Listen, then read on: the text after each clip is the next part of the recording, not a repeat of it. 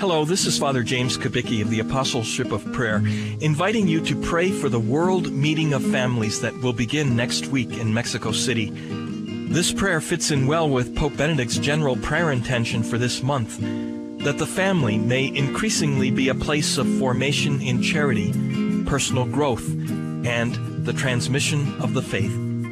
That's actually the theme for next week's meeting, the family, teacher of human and Christian values.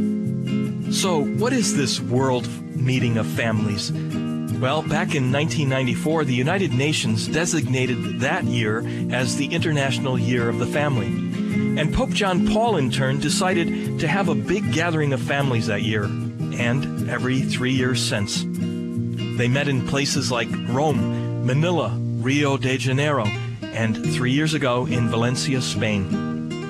Next year's meeting in Mexico City will be the 6th such meeting of families from around the world. And here's what Pope Benedict said about it.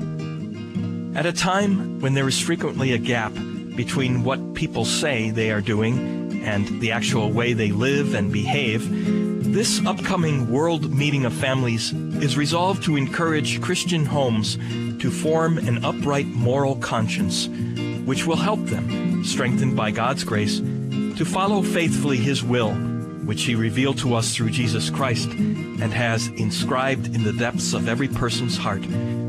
I ask the Lord to illuminate with His grace the preparatory process and celebration of this event, and to grant that it may be a special opportunities for families to rejoice in their own vocation and mission.